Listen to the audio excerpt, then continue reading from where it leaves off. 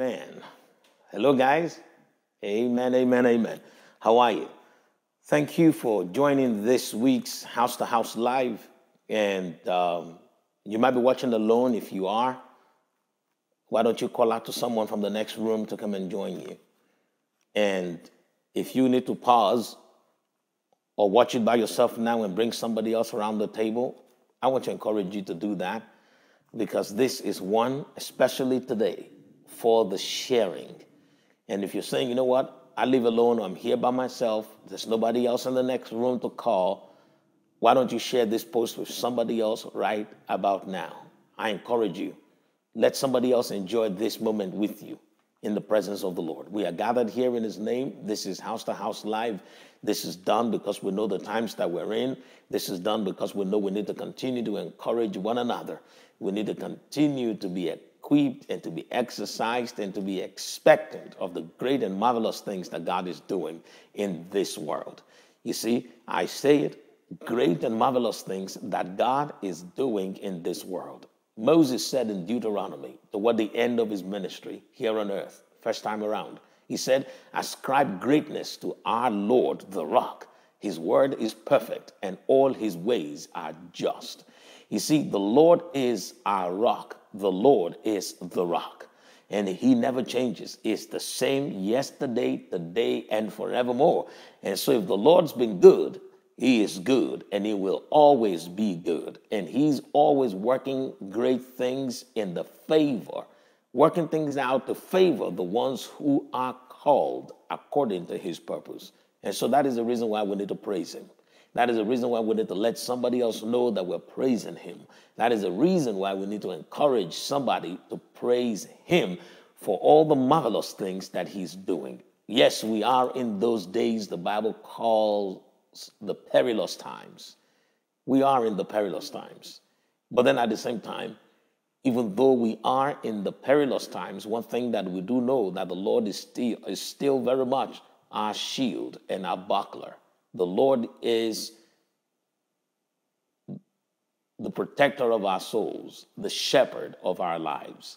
And so the confidence that we have is that no matter what happens, there might be turmoil and chaos around us. The Bible lets us know that many will fall, that 1,000 may fall at your right hand and 10,000 at your left hand, but it is with only your eyes that you will behold the reward of the wicked.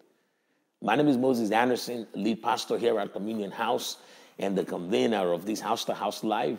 And I am so delighted to be here once again to share the word of God with you, to bring you a message, not just of hope, but a battle cry, a call to assemble and take our place in our places in the battle.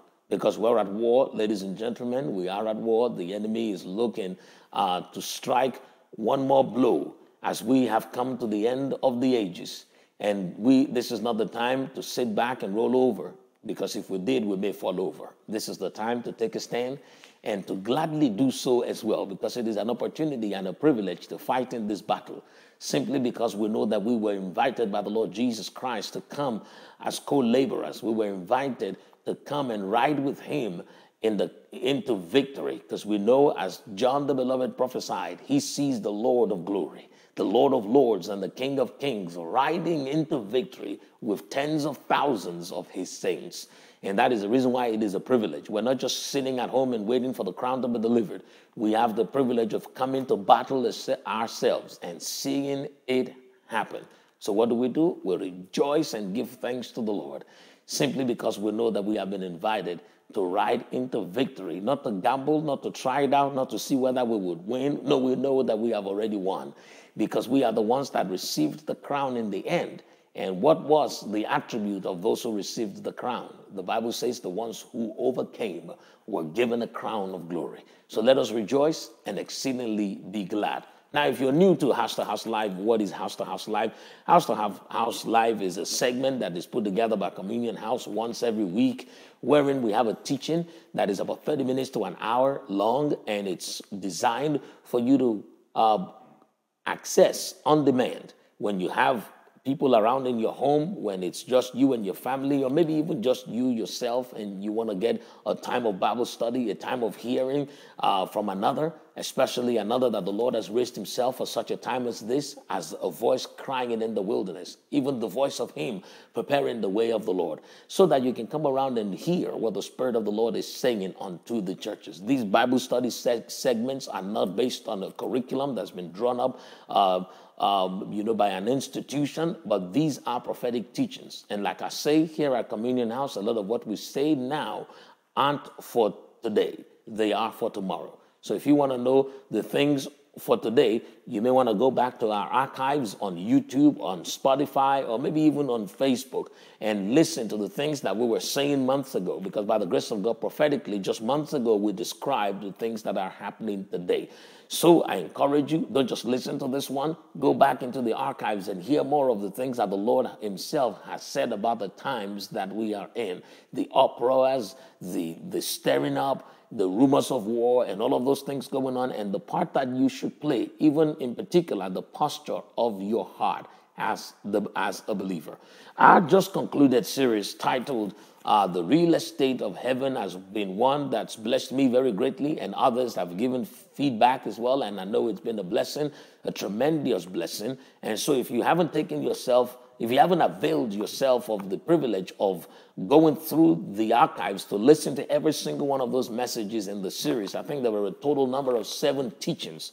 They're from parts 1 through 6. The part 5 was broken into 2, 5A and B. So in total, we had 7 teachings or 7 episodes in the Real Estate of Heaven series. And I want to encourage you to go listen to it, because it's such an amazing set of instructions. Or let me put it this way, the entire series contains some amazing and interesting set of instructions of what you need to do as believers. And I believe that the Lord will also have me remind you at this time, if you haven't listened to the 7 things that we need to do beginning this week, as the Holy Spirit revealed to us on Sunday here at Communion House, please go take a listen.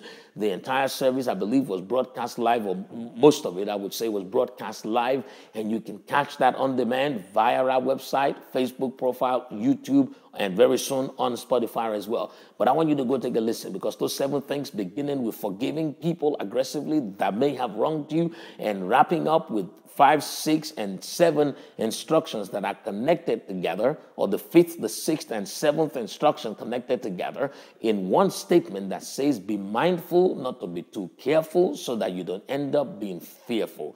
I want to encourage you guys, if you missed that service, whether you missed it in person or you missed it online, please go and listen to it, because the Lord has something to say to you in those instructions, or through those 7 things to do. And look, we cannot emphasize it enough. We're going to stress it enough. We know that is the word for now. Alrighty, so why do I keep repeating myself and drawing our attention to these things? Because I know very confidently that God was not just mincing words when he told us those things. I knew the source of the revelation. I knew the urgency with which it was delivered, and I'm encouraging you guys. These things are out there for your equipping, for your edification, and it's also there for you to know more about the times that we are in. There is a tone of urgency so that you can appreciate or better familiarize yourself with the emergency that is at hand. The thief comes not but to kill, to steal, and to destroy. Jesus says, I am come that you may have life. But the reason why I'm quoting that scripture to you today is to let you know that the thief is on a rampage right now. And you cannot let him take your joy. You cannot let him take your peace. And you cannot let him take your righteousness. The way the enemy takes our righteousness is by constantly having us question our identity in Christ Jesus. Let me tell you something. You are who God says you are, a king and a priest unto your God. No matter what anybody tries to make you feel about the things that you believe, about what God has said to you, about the things that you're fully persuaded of, keep holding on to the righteousness that you are in Christ Jesus. It is important, more significant now than ever before. I believe that with all of my heart. And so, guys, let us be diligent in holding on to the profession of our faith. Today, by the grace of God, I have a word yet again from the Holy Spirit unto you. And my message today is titled, Have No Fear. Have no fear. And I'm going to begin reading to us today from the book of Psalms chapter 47. I'm going to read verse 1 of Psalms chapter 47. In fact, before I read that, can I just quickly read to us Psalms 52, verse 5? If you would come with me to Psalms chapter 52, verse 5. It says, God shall likewise destroy you forever. He shall take you away and pluck you out of your dwelling place and uproot you from the land of the living. You see, this is a judgment that is reserved for the people who have chosen disobedience to the things of God. And the process of uprooting these people, I believe, is currently underway. I believe that there is a lot of uprooting that is going on. There are systems that we have put in place that God wants to uproot and completely do away with forever. Now, this process of uprooting is such that the grounds will shake. It's such that there will be tremor all around us as these things have been uprooted because they have been so deeply rooted into the world that God, into the earth that God created for you and I to inherit and to enjoy. And so when you see there is a mighty shaking around you, it is the hand of God that is at work uprooting. And I think it is important for us to know that, because if we don't know that the hand of God is in operation, we might find ourselves being afraid. But I know that it is my Father that is at work, uprooting the tears that have been planted by the enemy so that the wheat can be gathered together into the barn of the Lord for the great harvest.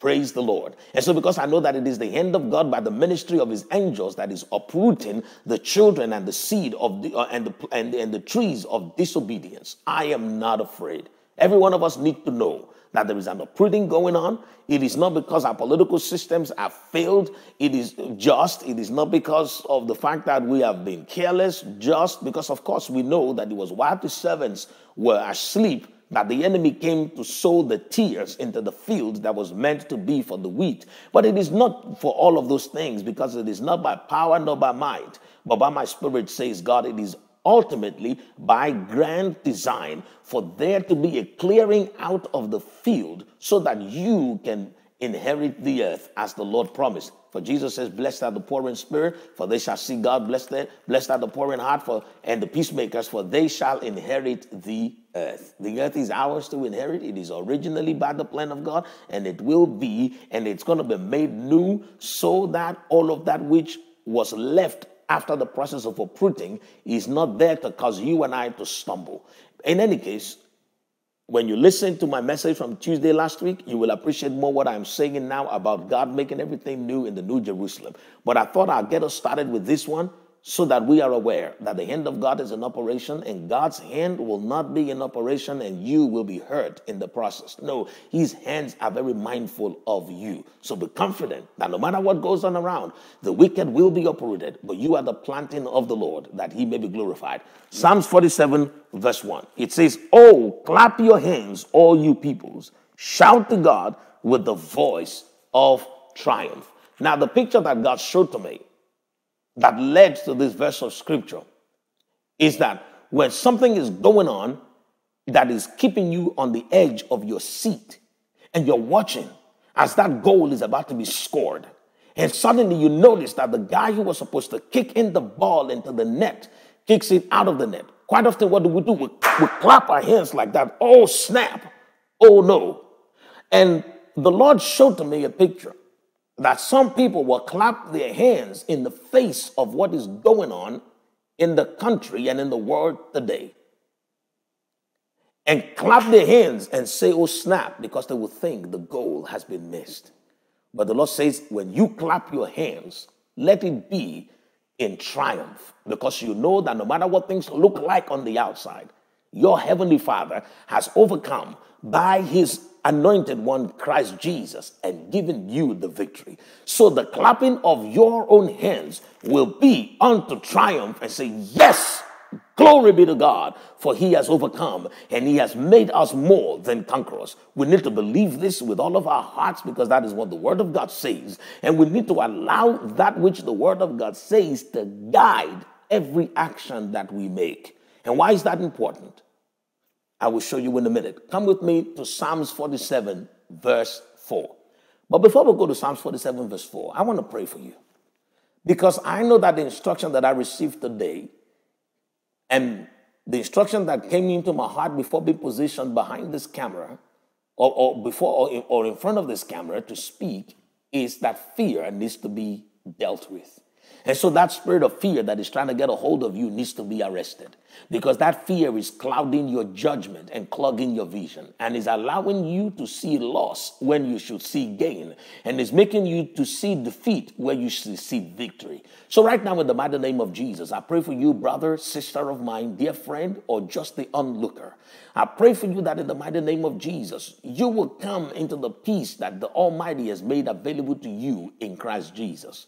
That you would allow every bit of experience that you are having right now to prompt you to give glory to God and to praise his name, rather than bowing your head in defeat, in hopelessness, and in disappointment. Let these things miraculously and supernaturally happen in each and every one of the lives that say amen to this prayer right now, in the mighty name of Jesus.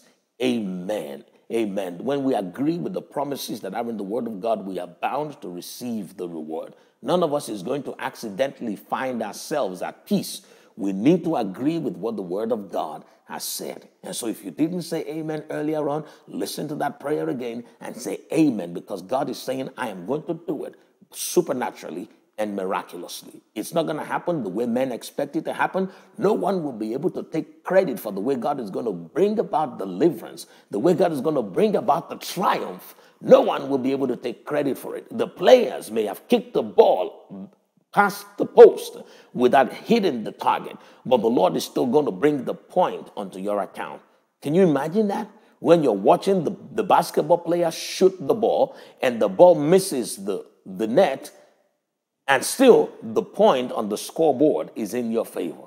The Lord is saying that I am going to do it by my spirit, by my grace. The kingdom will be restored by the grace of God in such a way that no one will take the honor unto himself. No one will take the credit unto himself or herself. Blessed be the name of the Lord. And today, by the grace of God, I still want to talk a little bit about praising God. All day today, I have just found myself praising God, singing mostly hymns.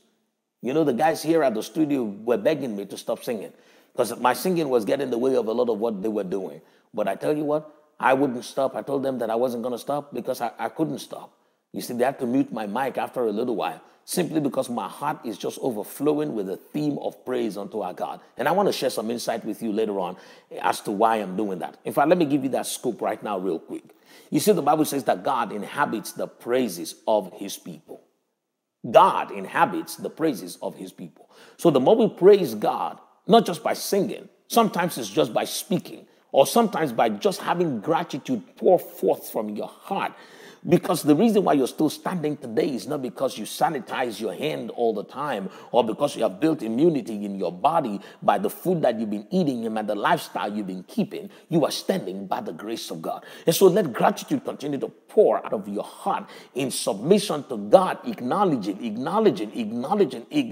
again and again that he is the author and the finisher of your faith, that he is your protector, he is your provider, he is the glory and the lifter of your head. The more you allow yourself to praise God in that fashion, by also singing, by also picking up the phone and sharing a testimony with somebody, by letting somebody know via that post that you're putting up that all glory belongs to God, by letting your actions reflect the confidence that you have in your everlasting Father who never fails, the more you do that, the more you create the ambience of his presence all around you, in your heart, in your home, in your car, everywhere you go. And when you have that presence of God, you know what it means? It means that God is with you.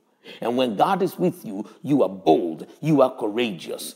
Like God said to Joshua, he said, you're about to see enemies that you have not seen before. A lot of them will come, and they will come with all intimidation, with all pomp and pageantry. He said, but your heart will not be afraid because I am with you. He said to Joshua, be bold, be strong, for the Lord your God is with you. So the presence of God is boldness. The presence of God is courage. And so if you're truly not going to have fear, you must have him. You must have his presence. You must have the presence of the Almighty God by the ministry of the Holy Spirit. So are you singing yet? Are you praising yet? Are you thankful yet? Is your heart pouring out praise unto God and giving thanks to him. If it isn't, repent from not doing it and begin to do it. Because the way we have the presence of God in our lives is by continually praising God, giving him thanks all the time.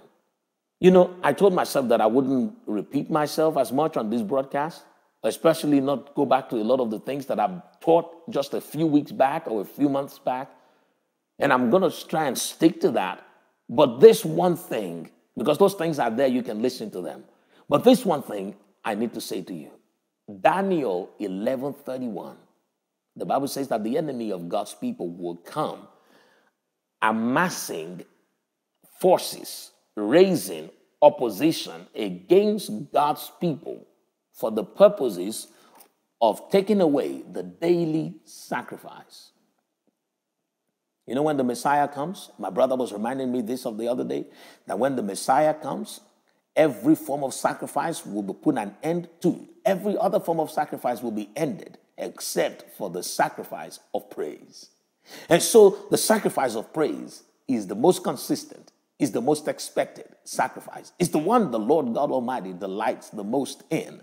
And so, because he delights in the praises of his people and the songs that pour forth out of Zion, we know that when we praise him, we will get the delight of his face. And the delight of his praise, of his face, is the ambience of his presence. For the Bible says, in the presence of God, there is utmost delight. There is fullness of joy. That word pleasures forevermore actually truly means delight at its utmost intensity. The word forevermore talks about the boundlessness of the measure of that pleasure. And so that pleasure forevermore is not just in terms of the fact that it never ends. It is also in the dimension of intensity, saying that it is without measure. And so God takes utmost delight, eternal quantity delight, or unquantifiable delight in the praises of his people. And so because we know that the presence of God distills when we praise him, we expect that that is the sacrifice that is being referred to here in Daniel 11:31,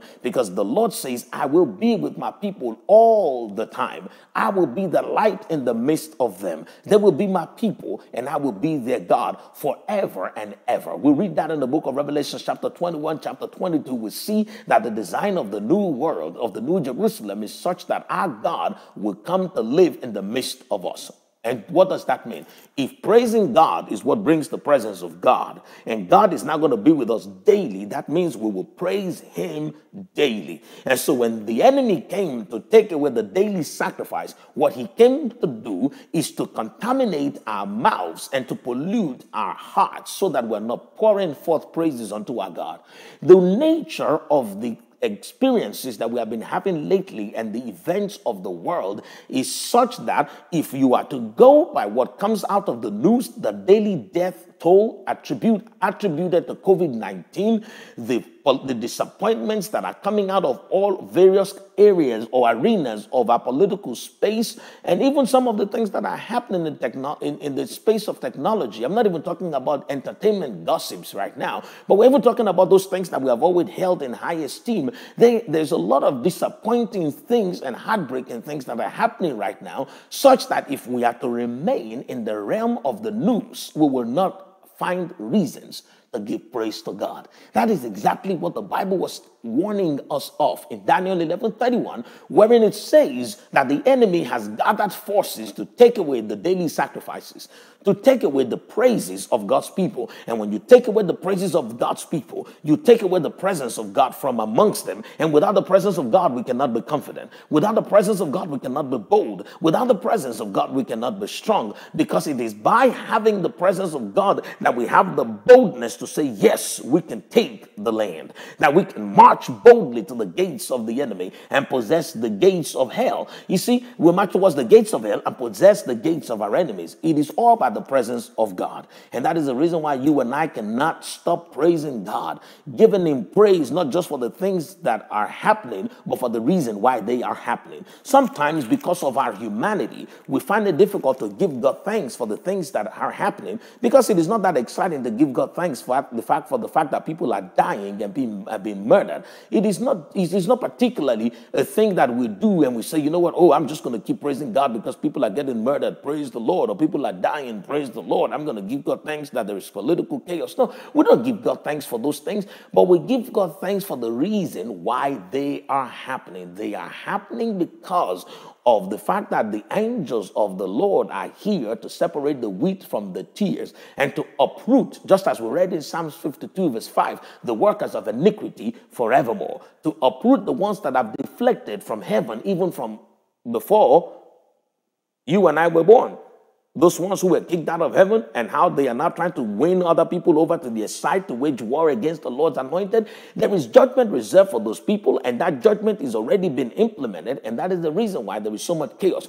We give thanks because of the why behind the what, not just because of the things that are happening. Does it make sense? So I want to encourage you. Don't stop at Daniel 11:31, wherein it says that the enemy comes to take away the daily sacrifices of the people. Let us proceed unto Daniel 11:32, wherein it says, but those who know their God shall be strong, and they will do exploits.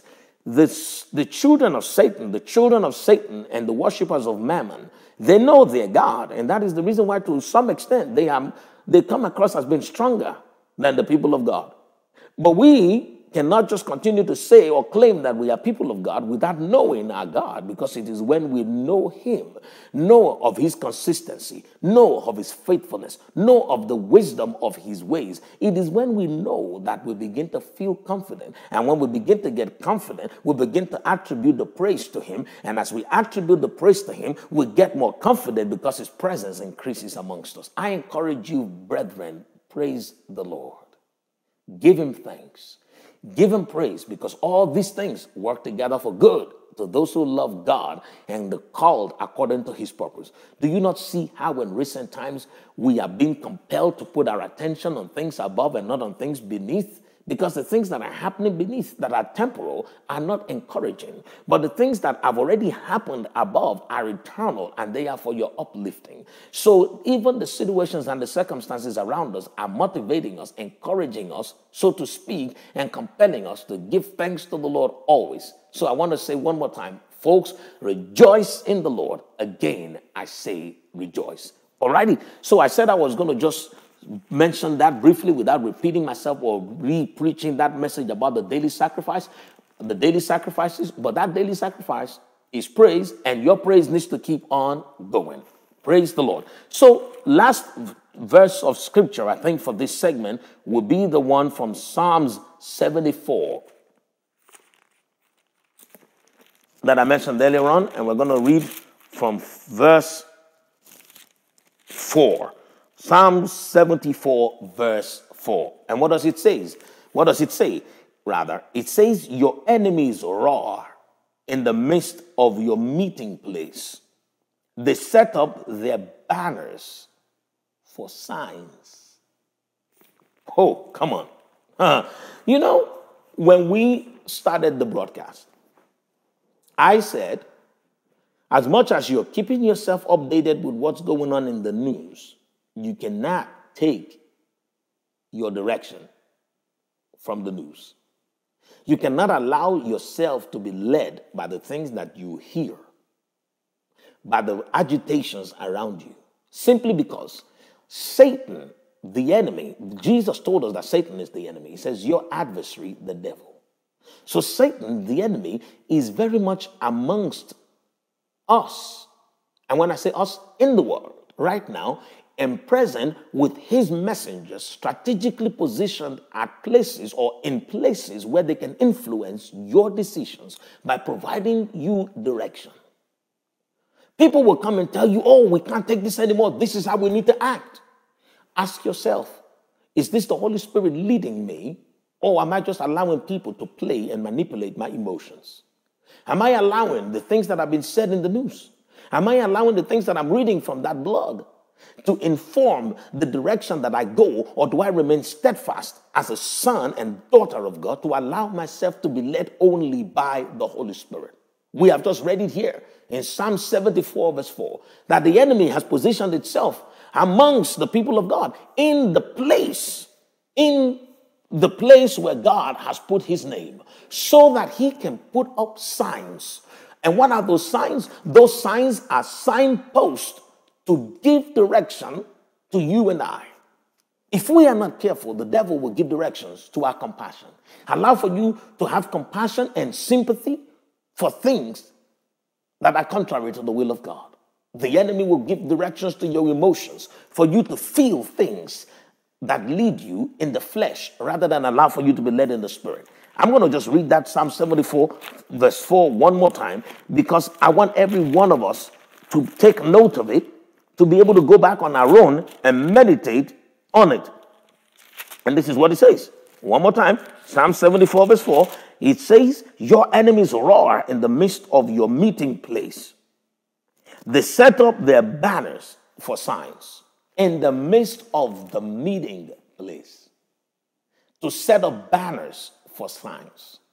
Brethren, don't follow the signs that the enemy is setting up. Signs for trying to war in the flesh.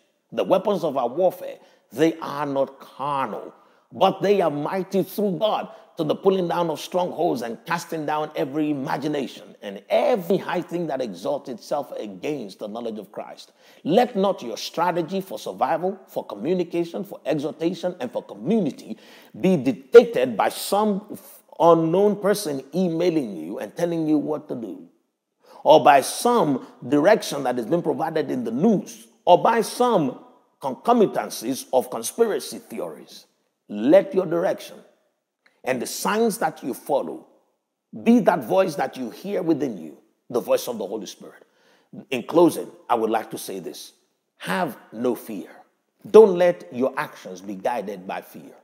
Don't let your actions be guided by a desperate need for self-preservation and survival. Because when you choose that path, the enemy brings in pride into your heart. And that pride will not allow for you to receive help, even the help that the Lord is offering. Let us humble ourselves before the Lord as their children, and he will lift us up. He will fight our battles. Vengeance is the Lord. And he says, I will make sure that you get the justice that is due. The Lord is saying, let me take care of it. No need to fight back. Lay down your sword. I know the reason why you want to tell that person off on social media. The reason why you want to shut that person up is because of the fact that you are passionate, that little by little, some people are trying to take away your Jesus. Like Peter, when Jesus was being taken away, Peter took up a sword, he drew a sword, and he cut off someone's ear. I know you want to do that. You want to slap somebody's face, you want to chop off their ear, but the Lord is saying, let me do it by my peace. Let me do it in my way. You hold your peace. Trust in me. And don't let the signs that have been put up by the enemy in God's meeting place, in the place where you gather to fellowship with other people, in the place wherein you meditate upon the word of God, in the place wherein you seek guidance, genuine guidance from the Holy Spirit, don't let the enemy infiltrate that place and put up signs that you may be tempted to follow. The word of God says, whether you turn to the left or turn to the right, you will hear a voice saying to you, this is the way. And my prayer for you today is that you will hear that voice, the voice of the Holy Spirit telling you, this is the way. Once again, it's been Moses Anderson from Communion House. And I want to encourage you, make no room for fear by letting every room in your heart be occupied by the Lord God Almighty. And you do that by praising him, by giving him thanks, and by letting gratitude be the order of your day every day. Not just on Sundays, not just on Tuesdays. And speaking of Tuesdays, by the grace of God, this coming Tuesday, the 19th of January, we will resume having our Tuesday House to House again in person. Praise the Lord. And for those of you who are saying, wow, what's going to happen to us? We're in England, we're in Canada, we're in Australia, we're in different parts of the world, and we've become accustomed to joining the House to House Live. Good news, House to House Live is still going to be on at the same time that we're here in person, so you don't miss a thing. Isn't that awesome? We thank God that we're able to make that possible by the resources that is made available to us. A lot of those resources God has brought into this house through the ministry of your obedience, those people who continue to support us by giving toward the work that the Lord is doing in this house. And if you be one of those people that give here, that bring a tithe, that give an offering, that makes a pledge, that redeems a pledge, I want to say God bless you. Thank you so very dearly. And if you want to partner with us here financially also at Communion House, I know you may have been praying for us, but I also want to encourage you to extend generosity toward what God is doing in this house.